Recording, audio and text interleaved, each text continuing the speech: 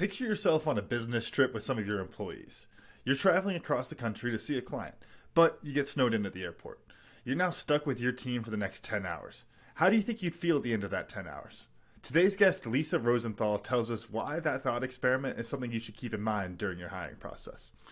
Lisa is the CEO and co-founder of Mayvin, providing mission and operational services for clients in the DoD, DOJ, and DHS. Lisa, Otis, and I talk about how you build a culture of service and why that culture creates a better work environment. And we discuss how you can build that culture even when your team is spread out across 30 states. And don't worry, Lisa gives some specific ideas too, just in case you're scratching your head. How do you know when it's the right time to double down in your business? What can you do to make sure you're hiring the right people? And how do you make the napkin business plan from a night of martinis and turn it into a $75 million company? Lisa, Otis, and I answer all these questions and more on this fantastic episode. Quick reminder to rate, review, and subscribe to the show wherever you're listening. You can also find the full videos of the show on our YouTube page. And if you learn something from Lisa, Otis, or me in our conversation, make sure to share the episode with someone else so they can learn it too.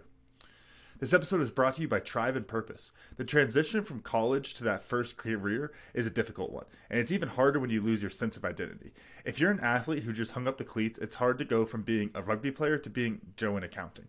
We created Next is Best to help retired college athletes use their skills to create an impact through entrepreneurship. Next is Best by Know Your Tribe will help to smoothen that rough transition by helping you establish a clear sense of purpose, an actionable path to success, and the tools you need to manage your life. Your 20s are a confusing and chaotic time. Next is Best gives you the tools that you need to make sense of the chaos and making this next chapter of your life the best one yet. You can learn more about Next is Best by Know Your Tribe at findyourpurpose.coach.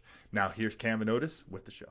Hey, welcome to the Cam and Otis Show. On this episode, part due, because I had some technical problems earlier in the week, we are revisiting to actually do the episode with Lisa Rosenthal, founder and CEO of Mayvin, which is really a cool company, and I'm excited to get into it. There's several things that I'm ready to jump into. And my number one thing I want to jump into is, what the heck you doing being fun and having fun things as a DOD contractor? Well, that's supposed to be stuffed shirt, no fun, all serious. What's going on with Mayvin, and how are you doing that?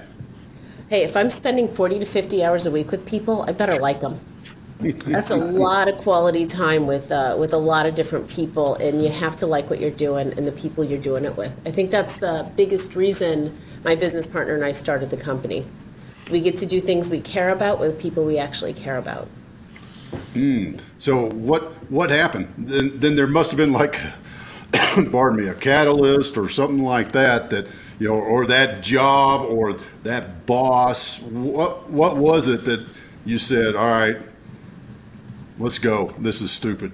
There's always a good story, right? This one is probably best told over martinis, which is incidentally how Mayvin was started, over martinis. But it was, I had a boss that kind of said, hey, you're nothing but a young woman without military experience.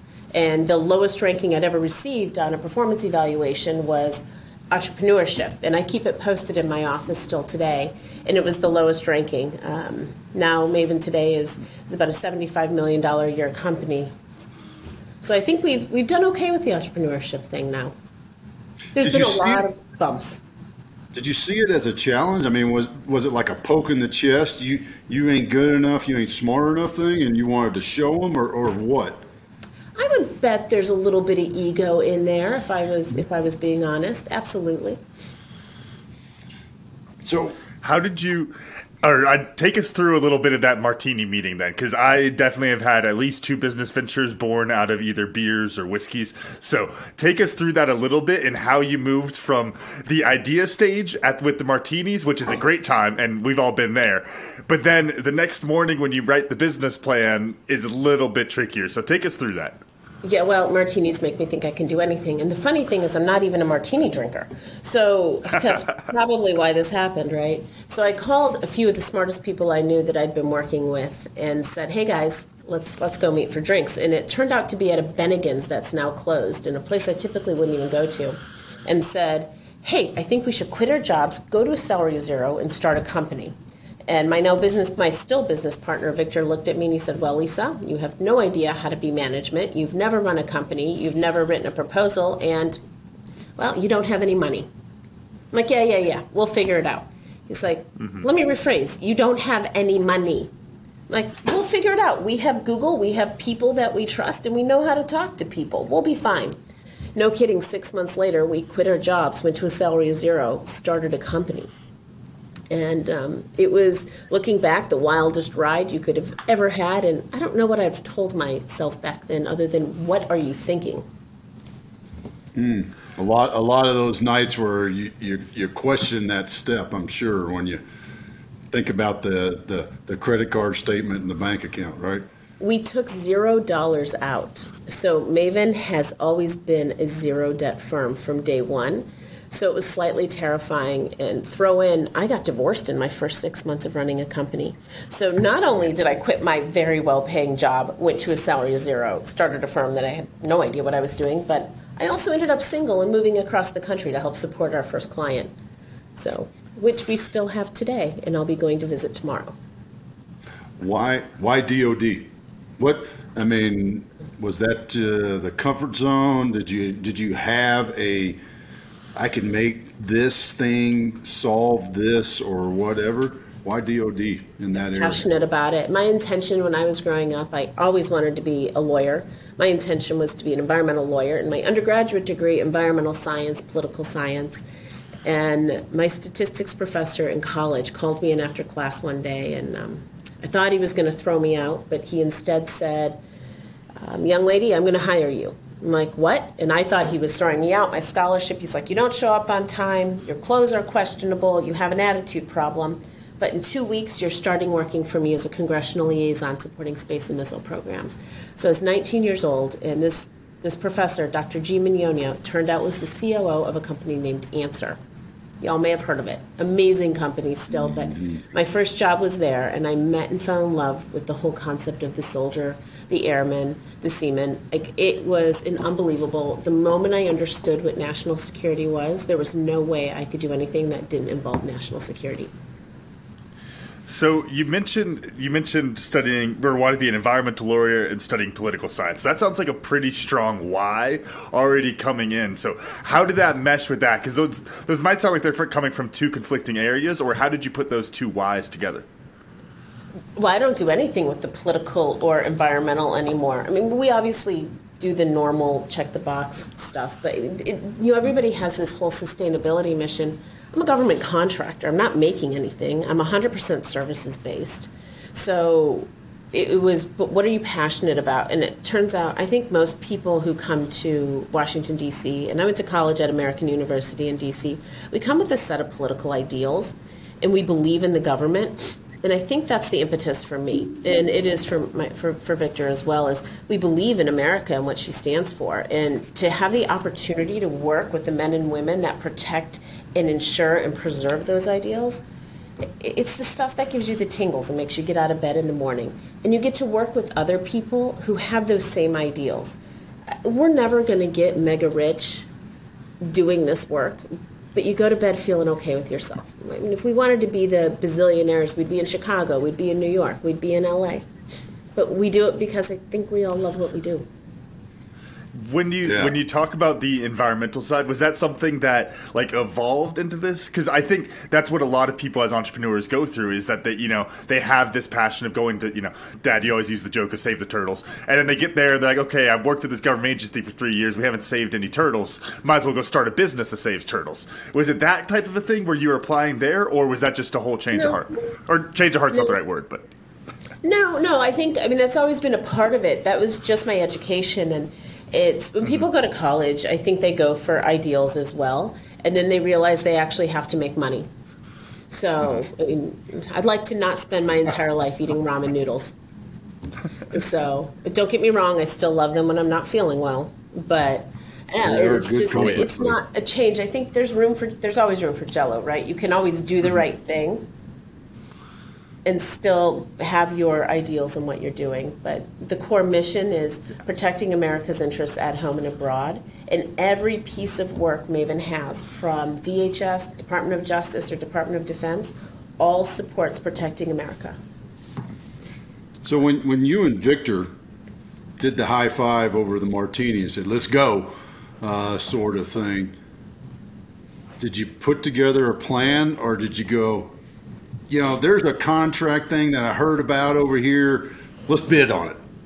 Well, no plan survives first contact with the enemy, right? Mm-hmm. We had ideas, and there was actually a few more of us that fell out over the years.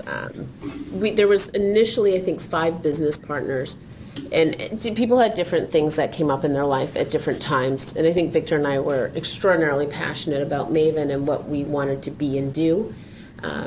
We initially started out consulting to other businesses, so we were B2B for about 30 seconds, and then we became B2G. Our first contract is one we still have today with the U.S. Army, based out of Joint Base Lewis McChord, and it was spectacular. And it's the mission that PEO Soldier has with protecting and outfitting soldiers worldwide. We still are passionate about it. And actually, Victor and I are heading out there tomorrow to meet with the Mayvin's first 2 employees who are still with us today.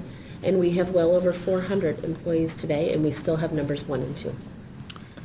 Now that's a testament to doing something right, because either that or being 4 people, you and Victor, and those 2 employees being the hardest headed folks that could ever be. Oh yeah. But maybe that's part of it. How did you create something that has enabled a couple of dudes to hang out for 10 years being part of this team? Well, with those guys, they believe in the mission as well. Brian and Kate, they have an agreement with us. They said, listen, we'll be the lowest maintenance employees y'all have, but here's the deal. You'll come out here once a year. We're going to choose the most expensive restaurant we can find. You're going to spend the evening. We're going to order as much food and drink as we possibly can, and you're going to enjoy it. And then you can go away the next day, and we'll see you the next year. And it has been the best relationship of my life. It's probably one of the longest and healthiest ones with the 2 of them. But yeah, that's for real. And the mission with PEO Soldier, you can't go wrong. The leadership and management at Soldier has been consistent for 14 years, and their service there has been amazing, and they've been able to adapt and evolve to the changing political and military landscape of Soldier. If you don't mind, just give us a little. What is PEO Soldiers for our listeners? I know what it is, but most people don't. Yeah, Cam did that. So the Army is structured with the Program Executive Office, and they each I think there's about a dozen plus or minus a couple, and each one of them is focused on different things. So PEO Soldier with the Army focuses on the soldier as a system, and they include what we're working on specifically is called Net Warrior, which provides full situational awareness on the battlefield. So that's awesome. That's awesome. It's really and there is, for most of us, there's a very easy way to become passionate about that activity as a business owner. And there's a lot of people, some of them are veterans, but probably just as many, because I have a lot of friends who are just as passionate about that sort of thing, to make sure that Joe out on the front line has the latest and greatest, that he can be safe and do his job most effectively and efficiently with this piece of whatever that piece of kit or technology is. Well, Otis, it's funny you say that. I think the reason we are doing what we're doing is all of us that started Mayvin started working for an organization called the U.S. Army's Rapid Equipping Force, and they provided immediate technology solutions to the battlefield to increase situational awareness, force protection, lethality. And we were working on a project there called the Ballistic helmet. And within 6 months, I think we had this ballistic helmet deployed, which is crazy when you think DoD 5000. It reduced the acquisition process to an urgent requirement from 10 years down to 6 months. And about 4 or 5 months after we deployed this helmet, we get it back in the mail. And in the ballistic helmet was a clear bullet hole, and some 19-year-old kid had written, "Don't know who you people are, but this saved my life today." Wow. And you can't even come close to replicating that feeling. And so all the stuff that Mayvin does today, is similar to that. I mean, obviously, we don't get to have the poignancy of that because we're merely support contractors. We're no longer Beltway bandits, thank you very much. We are now Parkway patriots. But I love it. I love it. Thank you. But that's what it is. I mean, our customers ranging from SOCOM to the Marshal Service, everything we do is to support the end user. Well, whether it's the agent at the Marshal Service, whether it's the Border Patrol guy at DHS, or if it's the special operator with SOCOM, it all ends up, how do we support that end user to help save or take lives, right? How do you build that into the culture? Because, you having that experience, with that getting sent the helmet, like that's something that'll stay with you. What about the person that came in and got hired 2 weeks ago, building that kind of connection? How do you build that culture in? The hardest thing I think a business owner does, especially in government contracting, is connecting with all the people and having them believe in your ethos. Having the clients we do helps a lot. You don't go work for the U.S. government if you don't believe in the U.S. government. Right. There's a lot of other things you can do. But for government contractors, most of our people we don't see. If we get to see them once a year, it's a big deal. We're in 30 states right now. And how do you touch base with them, right? And they don't want to read corporate email. They don't want to listen to what you have. They want to call you only when they have a problem. So how do you make that a relationship where they want to stay with your firm? And that's probably my biggest interest is in corporate culture and how do you get it. Mayvin does a lot of very goofy things. Just for Thanksgiving this year, actually every year we have the Giblet Council, and whoever tells us the funniest Thanksgiving jokes, we send a 20-pound turkey to. Turns out actually sending turkey in the mail isn't a thing the U.S. Postal Office is okay with, so now we just send a $50 gift card. But we've had some really funny jokes over the years. We do holiday parties. I'm working my way around the country trying to meet with every single group. This weekend I'm going to Seattle and to Petaluma to meet with some of our Coast Guard folks down there. Next week we're heading out to Fort Bragg. But keeping engagement, I think the most fascinating experiment we've done is I sent out an email, I think it was in May, to the entire corporate office, the entire team, there's about 400 people, and said, hey, anybody who reads my email and responds today, I'll send you a pizza that will arrive at your house by 6:30 tonight. Did you just have to respond to my email with your favorite pizza toppings? I'm still judging the jalapeno and pineapple person. But anybody who responds. So it was interesting. I think 300 and something were actually eligible. 121 people responded. So my team and I ordered 121 pizzas in one day. It was only eligible for one day, and it said you have to read the emails. And it was only 121 people, but I think that was actually a really high number for trying to get the engagement of people who were listening and reading the emails. Because I think another 50 or 60 read it. But the comments and feedback back on that were pretty incredible. I am still actually unsubscribing from pizza places all over the country, and my credit card was turned off 5 times that day.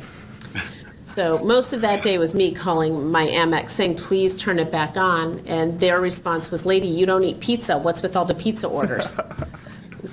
In all these different places, too, right? Yes, in multiple states. But how do you keep them engaged? And it makes them watch. I hope I'm not one of those leaders, though, where they're like, I follow her just out of curiosity. Right? What crazy thing is she going to do next? It's always something. It is always something. How do you? Because one of the things I saw when I was in the DoD contracting space with probably 50-60% of the companies is they chase every shiny object, particularly when they're in that lower end, 4 to 5 million. They're just in revenue, just getting started. How do you keep that reined in? Because I'm sure when you have this kind of people that you're describing that are excited, they have great ideas, they see opportunity. You probably get 4 or 5 of them at minimum a day that come down to your office and go, hey, Lisa, what if we did X? I have a healthy respect for my time away from work. I don't want anybody here working 60 hours a week. We're doing something wrong if everybody in this company is working 60 hours a week. You have to very carefully choose what you're doing. We had a killer year 2 years ago. Mayvin pulled in an amazing amount of work, and I think we spent the last year making sure we had the infrastructure and capability to respond to every single person we had to hire. And so we've been very targeted about what we do and where we spend our time. And most of that is on taking care of current people and current clients. A far second is acquiring new clients. That's what the next year is going to be about.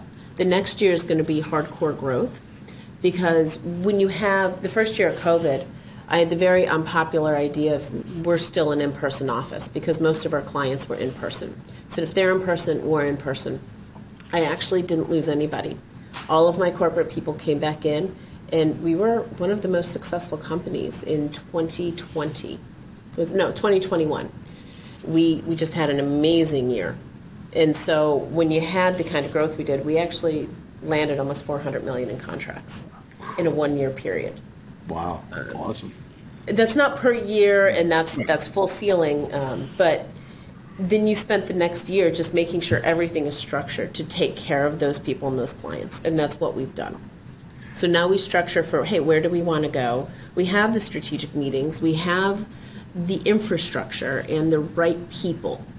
And I would tell you, as an entrepreneur, the hardest thing we do is knowing when to let go of somebody and knowing when to hire more. Mm-hmm. People who were good for you when you're 5 million aren't good at 15 million. People at 15 aren't necessarily good at 40. And even though they've been a part of it, it's when do you get new people? When do you get new ideas? Right now, my executive team, really great folks, they come from large companies. They know how to do the mid to large size firm. And so we've had to do a lot of staff changes, not because the last ones were bad or even mediocre. It's just their specialty was in smaller firms where they could provide that more one-on-one support. How do you get to the next one? How do you get to the next level? And I evaluate myself all the time saying, hey, am I the right CEO for Mayvin, even though it's 74% me, right? I own 74% of the firm. Victor has 26%.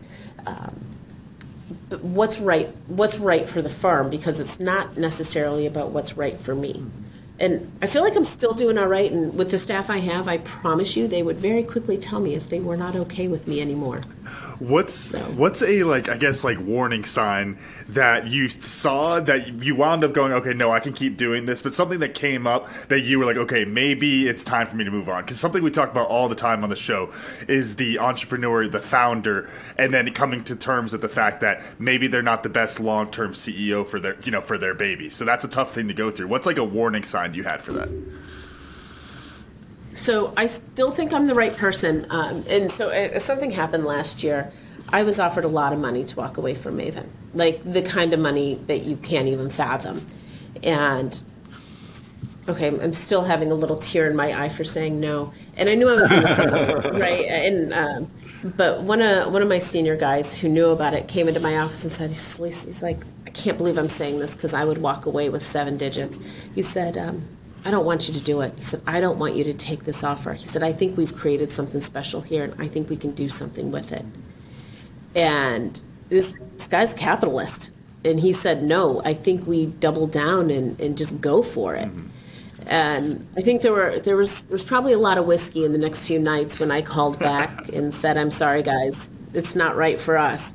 But it was the feeling I had that day when my senior staff all came in and said, hey, Lise, this is what we want to do. Like, we believe in what we've created here. It's so unique. It's so unusual. How did you, what was it like that next month? Because that sounds to me like the startup bug. And to get that after already being in business sounds like it would be a pretty cool thing. That's something I haven't experienced. So what was it like in that next month or so? Because it seems like that fire would be completely lit again. It was. We doubled down. We really said, all right, guys, how do we structure it? Took them all on an offsite and said, where do we need to go from here? So I brought some of my senior folks together and said, what do we need to do? We just said no to the lottery number. And as it turns out, I don't think any of us were in it for the money. We were in it for the ideals. My car's still a 2012 beat-up 4Runner, which I love. It's not a fancy Maserati, but that's I could have been driving a whole fleet of Maseratis. So You only need one. sigh. Right, that's it. And there's some interesting lessons, I'm sure, in this, and we've touched a little bit about it. In that, you start off with 5 partners, 5 people can get a lot done, right? Yep. Also, there's a lot of splitting the revenue with 5 people too, so you got to get a lot done because you ain't getting much in the bank. But when you start to grow, and you realize that whether it's those 5 people then or the 400 now, and you really need 420. How do you? Can you share a little bit about I'll just cut to the chase, the hiring process to make sure that we get the right fit in, and it's not, man, this dude's got all these skills and certifications. That's the one. How do you do that? How do y'all do that? What's y'all's process, if you don't mind? Wow, that is a triple-edged sword question, I think. Everybody gets it wrong. Everybody gets it wrong sometimes, right? It's careful to hire, quick to fire. Because these are people's lives. You don't want to bring somebody on and give them this opportunity and then say, nope, sorry, wrong, good luck, bye-bye. Because these are lives and people with families. Couple things. Good chunk of our leadership team comes from Special Forces. And they help design and develop what we call behavioral interviewing, where we really put them through the ringer to make sure that they're a cultural fit. I contend that I can teach most skills. I can't teach drive, I can't teach integrity, and I can't teach personality. Those are the only 3 things I can't teach. I can put somebody in a class to do anything else, but if they have those 3, I can find a way to get them there, usually. The behavioral interviewing has been very helpful. I'm going to give a call out to my executive coach, Kurt Andre. We have him do a personality assessment and evaluation when it's a senior level staff member to see what his thoughts are. Annoyingly, he's been right every time. It ticks me off to no end. I'm like, no, this person is great. You're wrong. You're wrong. And each time Kurt's like, I give it 6 months before you're calling me saying, what do I do with this jerk? And every single time he's been right. It's a little annoying. But it's, foster people. Give them opportunities. Mayvin has a $5,000 tuition and education benefit for every single employee. Whether it's somebody who makes $25,000 a year or $200,000 a year, they all have the same benefit of growth and education. I would tell you, Mayvin is a learning organization. I am always in some type of class or another. I don't think that I should be exempt. I don't think Victor should be exempt. He's actually attending the Harvard Leadership School in January. He's not speaking to me about that for a little while because it's in Boston in January. Not good timing. Not good timing. No. Very, very bad timing. But I just finished my diversity and inclusion certificate from Cornell. Conflict management. All of us are in constant training, and I give people bonuses and raises based on how much individual professional development they do at corporate. If my corporate staff isn't the best they can be, they can't serve our customers, which are our employees, the best they can. So every single person in corporate must do. This episode is brought to you by Tribe and Purpose. If you're a college athlete who just hung up the cleats and you're looking to make an impact as an entrepreneur, then Next is Best by Know Your Tribe is perfect for you. Get a clear sense of purpose and a path to success so that you can make a bigger impact and make this next chapter of your life the best one yet. Learn more today at findyourpurpose.coach. That's findyourpurpose.coach. Now let's get back to the show. Training throughout the year. I love those incentives for, keep staying in the learning process and keep getting better. When you talked early on, you mentioned, just kind of having that like we'll figure it out mentality. Have you had any issue with what I would call like plateauing in productivity while working in the learning process? Like somebody comes to you like, hey, I need this on my desk Monday, and they're like, I don't know how to do that. I'll get it to you in 2 months after I take this online class. Like those type of things where it's like, hey, you're in the long term it makes sense. Like they need to go learn these things and those skills, but it can hurt the productivity sometimes. Have you ran into that at all? Not as much. We've hired skills ahead of where we've needed them. So Pat, COO, he comes to us from Lockheed Martin. He's incredible. and we brought him in when I think we were, $15-20 million. We're now easily triple, quadruple that. But having a guy like that as part of your team, essential. So we hire in front of it, and all of us in the leadership team believe it's important to mentor, train, and grow everybody beneath us. We all should be able to take a vacation and not stress about the job not getting done. Yeah. Well, you mentioned something else, and I'm curious about how do you, in that aspect of, I don't remember how you said, but I always say slow to hire, quick to fire. You said something a little bit different. Careful to hire, quick to fire. Careful to hire, there we go. Yeah. Same principle, right?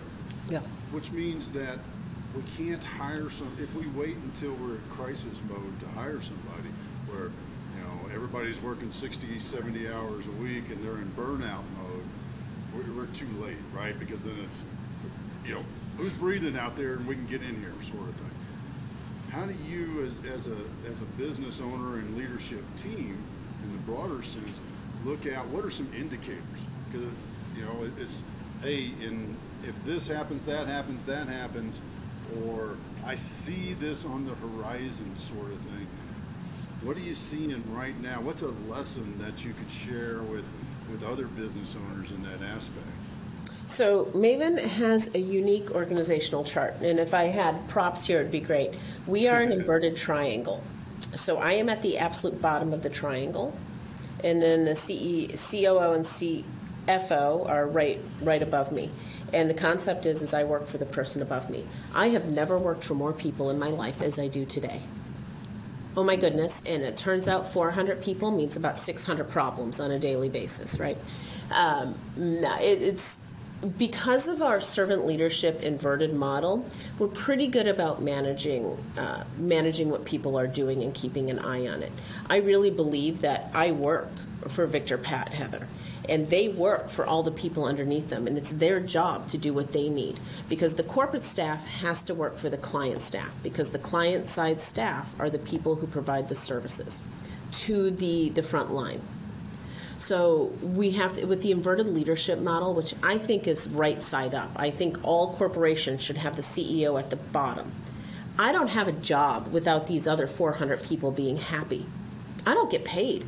I am a net suck on the company. I produce zero revenue. And once you put your ego aside and realize that, wow, I am a net suck, I do nothing, right? It's a pretty scary moment. Like, I don't have a job. If I can be cranky, I can be whiny, I can be this, I can work hard, it doesn't matter. If I am not serving the needs of the people above me, I don't get a paycheck. And I'm back to ramen noodles again. I love that. That's... Again, to ramen people, I still love ramen, but... No, I love that, because we always talk about servant leadership, but yeah, just inverting that triangle, because that is really what it comes back to, is that you are relying on them for your livelihood, because they are everything that keeps it moving. My one thought with that is, do you ever have an issue, and maybe this kind of... I don't know. All my culture questions seem to go back to like a self-selection thing where you're like, no, they're contract people, they get it. But I'm curious if you have any issues with people not, I guess, like running things up the ladder in that way. Then, because when you talk about you being responsible for people, then it's like, okay, well then y'all got to bring the problems to me a lot of the time. And it's I don't know. When I think about the inverted model, that's the problem that comes to mind. What were your thoughts on that? Yeah, people have no issues texting me at 2 in the morning, I can tell you that. That's some good and some bad. Everybody has access to me. Sometimes my staff's like, I'm going to limit this access. And I don't think so. If given I answer the corporate phone every chance I get. You know why? I get to find out what's wrong. I know what people are complaining about, and I can fix it. Just this week, we did an exercise in the company where it was, in the corporate staff, I did 3 ups and 3 downs. I'm sure you guys have, in the military, you've heard of it, right? And we had anonymously, every corporate person, 100% anonymous, submit what are 3 good things about working here, and what are 3 things that can be improved or don't work. And there were some interesting moments in there to see, right? It's like, is that really what people are thinking? And it puts us back in check, and it is a serious ego check. You get a lot of ego checks running a company. And I like the access. Sometimes it's more exhausting. I'm trying to work on people's EQ about knowing when to walk into my office and when not to. If I'm on the phone with my doctor, please walk out of my office and don't listen to the conversation. But that open access is sometimes difficult, but usually I can fix problems if I hear about them. I'm the only one who has to worry about my bottom line. I'm not a giant shareholder. I don't have a board of directors that I'm accountable to. I don't have a stock market that I'm accountable to. I have my own conscience. I have Victor and his conscience and his family that I'm accountable to. And I can make decisions that are for the good of the people, not for the good of my pocketbook. I believe if you follow the vision, the money will come. And you treat people right, and it's amazing what happens. Do the right thing. It's what it is. I have 1,000 quotes about this, right? Do the right thing, no matter who's looking, right? But if somebody's struggling, you have to find out about it. Just recently, I had met with her in passing, and we were just talking, and her house had flooded, and her dog ran away all within 48 hours. Not a big deal, but within the week, we set her up with a spa day appointment. Right? And it's nothing. It's not going to bring Fido back. It's not going to stop the flooding in the house. But just to let somebody know that you're listening matters. You care about them as a human. It cares. Right. And she was like, what are you doing? Did you really just send me a massage in the mail? I'm like, yeah, absolutely. Out of anybody in the world who needs it right now, it's you. Right? Take it. But being able to have where we're just accountable to Victor and I and our ideals in our belief system, I like hearing about it from people because I can help fix things. I can make them better. But you're also in 30 states, like you said. So how do you make sure the right people are getting the massages at the right place and everything going on with that when everyone loses their dogs? Look closely. Do you see the bags under my eyes? No, I do not. You can see them. Makeup's not. Oh, sly boy. No, it's hiring the right people, right? It's the behavioral interviewing. It's having people like Pat. It's having my ops staff, Slappy and Kurt and Will and Tony. It's having these incredible people who are the front line, talking to them every day, and they know to pick up the phone. And all these guys call me and say, hey Lise, somebody's got this problem, or hey, we had a hurricane down in Wilmington, so and so lost their roof. I'm like, hey, turn around, get them into a hotel for the week, we'll cover it and figure it out later. Or hey, so and so's kid was hit by a car. I'm like, make the flight reservations, get them out of here. It's $1,000. It's not going to impact my life, but it's going to take plane off of theirs.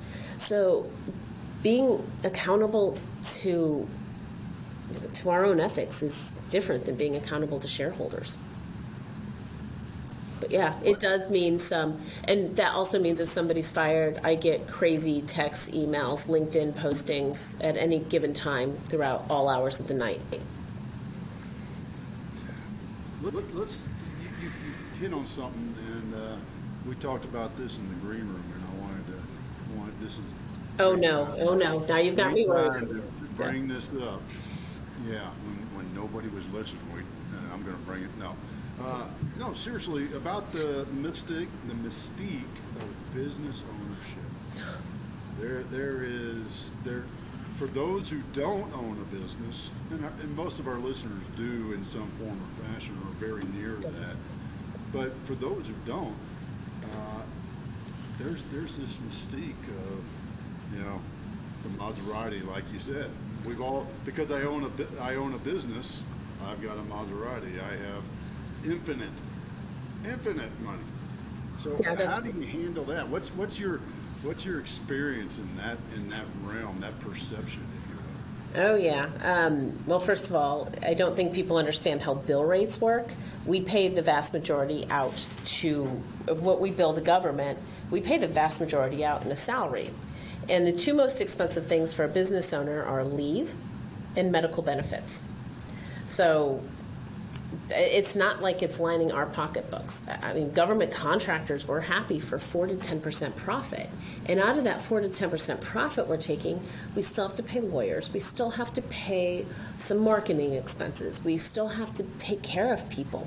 Some of the mystique is, it's interesting. I was on the phone with the bank this week, and one of my senior managers walked in, and he's listening. And it was because obviously we issue credit cards to the people who need them, and we had an employee who had apparently opted not to pay their credit card for the last 4 months. Well, it's me, this body, that's the guarantor. It's nobody else. It's not some bank. It's not them. It's me. I'm writing out that check when they choose not to. And then I have to go after them. It's not the bank that does it. And I mean, I've had some very, very funny stories. And we had somebody who actually used our corporate credit card once to spend $2,000 in waxing, which is very confusing to me. Like how you can spend $2,000 in waxing on my corporate card. But that's got to be a group rate or something. It's a serious wax job. Right. It has to be something. But it's one of my favorite inappropriate use of company cards. But I'm accountable for that waxing, not the quality, just the paying. Like everything that happens around here is it's me. I'm the last one paid. I'm the first one sued. My name is on it, and I tease people we have to do the right thing because my business partner's too pretty for prison. I make him sign everything. But if people commit time card fraud... Did you hear that, Victor? Yeah, poor Victor. I know. The poor guy. I put him through the ringer all day, every day. But yeah, he signs everything. But he's the CFO. Brilliant financial guy. Wouldn't have it any other way. He keeps me in check. And in exchange, I torment him on a daily basis just for fun. But...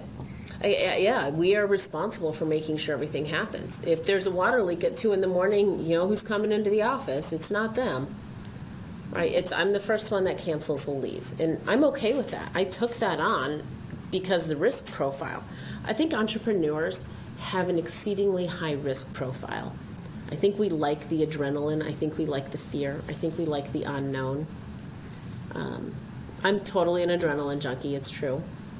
But to have this all, it comes with a lot of, oh my goodness, and the amount of time we spend with bankers, lawyers, and accountants. The 3 best friends any entrepreneur will ever have. It's your banker, your lawyer, and your accountant. And I can make recommendations for all 3. I unequivocally will tell you, Kayla, Declan, and Tim, all day, every day.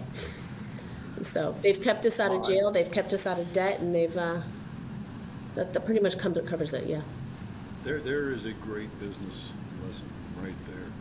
You're on a first name basis with your banker, your lawyer, and your accountant. That's the relationship that helps build that success, right? They were all at my Christmas party, holiday party. I'm half Jewish. I feel like I can go either way with it.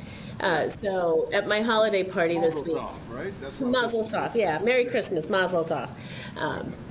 But at my Christmas party this week, my banker, my lawyer, and my accounting team were all there. And it was a corporate-only event. There's not 3 people that I would rather not have. I mean, they're perfect. We've had them all for many, many years. And the most important people in any entrepreneur's life, no kidding, you guys think I'm joking. Well, that, and for the women out there, the hairstylist too, doesn't hurt. But banker, lawyer, accountant, all day, every day. How do you just kind of broadly, whether, it's habits or, routine you got into or anything like that, just a kind of a tip type thing of how do you deal with all of that weight of the company like that and all of that responsibility and, of the ownership and everyone relying, but, it all comes back to you are the bottom line. What's one of your tricks to help to deal with that? Wait, you noticed the extra weight from dealing with it? All from a video conference? I don't think I'm comfortable with this at all. I was so good with the bags under the eyes comment earlier that I just walked right into that.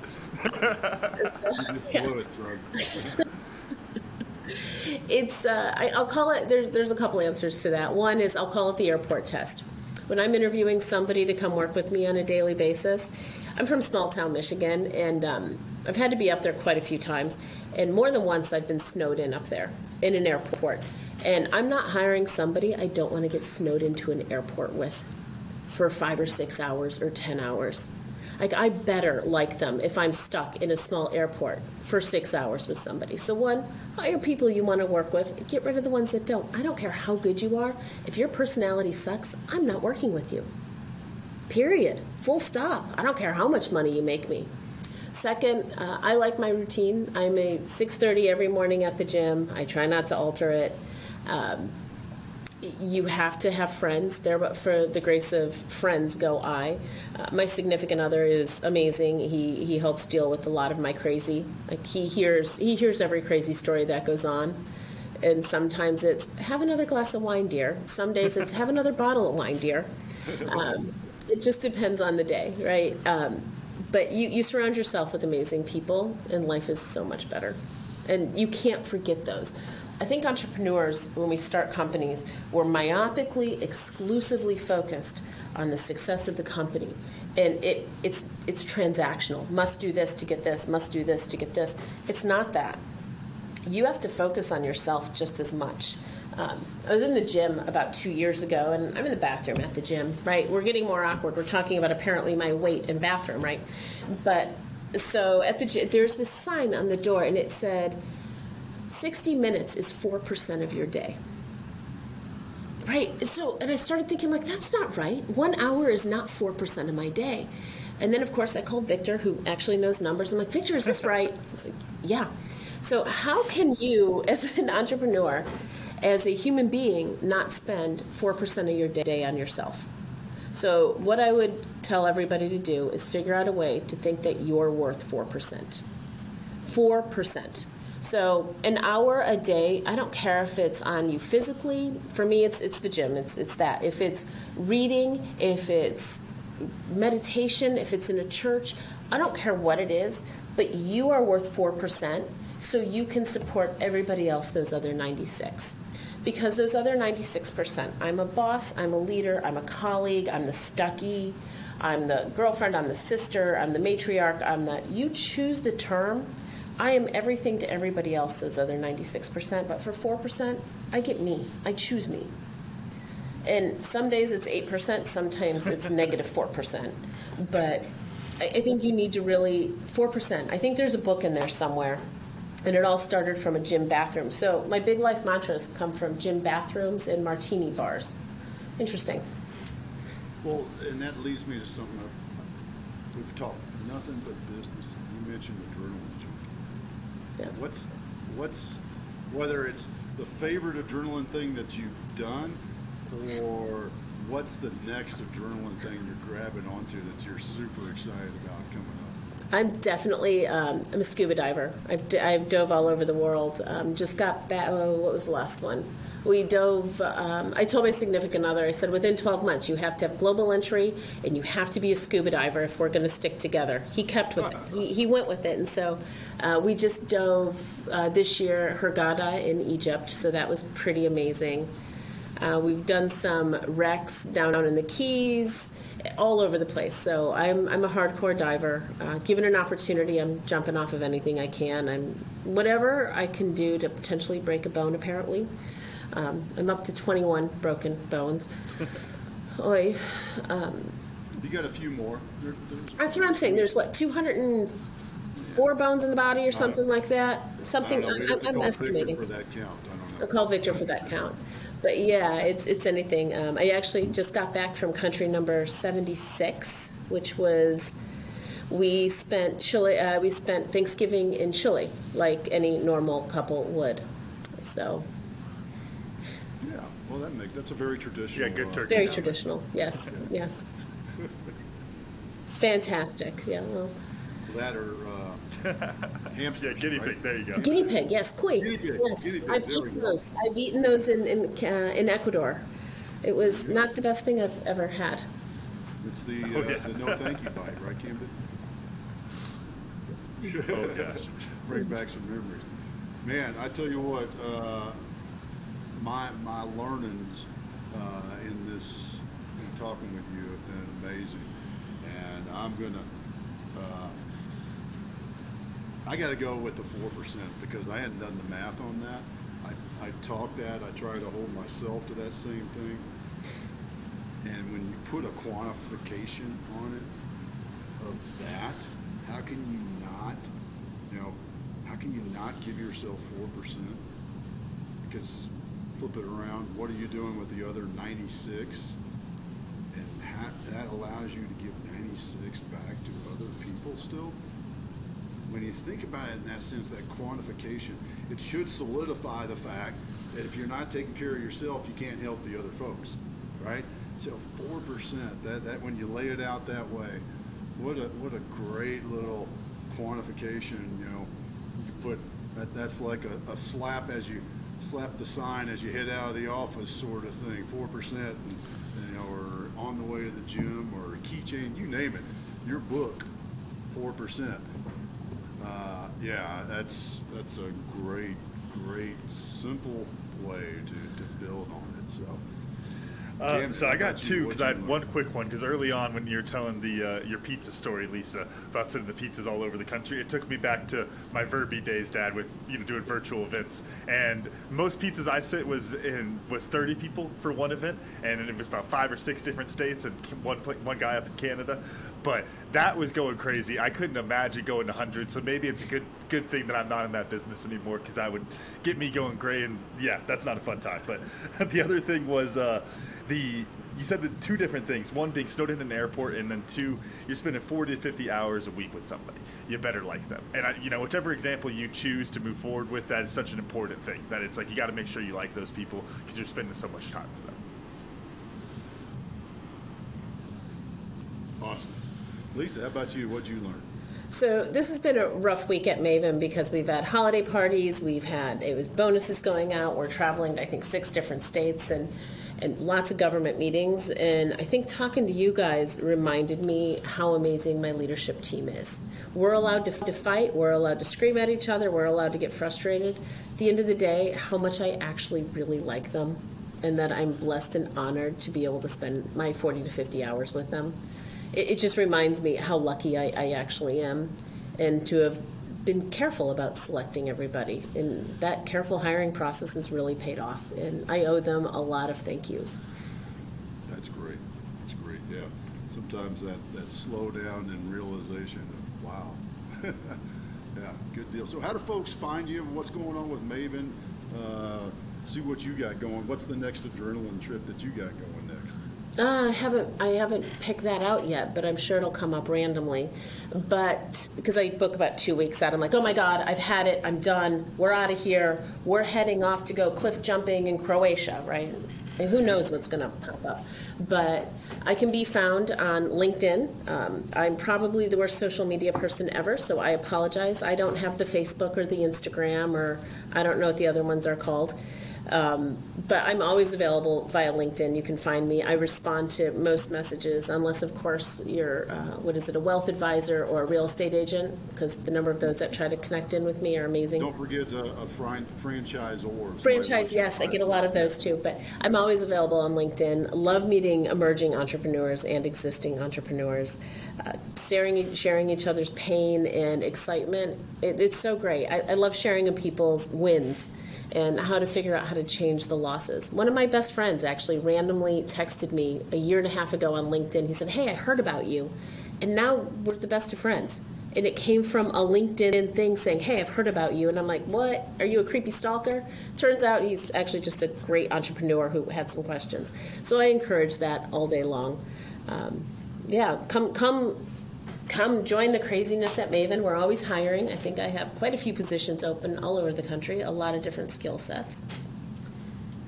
Would love it if you came and joined this. Great. Well, thank you so much, Lisa. This has been phenomenal in the business lessons and life lessons. Yeah, we really appreciate you taking some time out of that busy schedule today. No, I appreciate you guys. I couldn't thank you enough for this. You made it easy. I appreciate you not.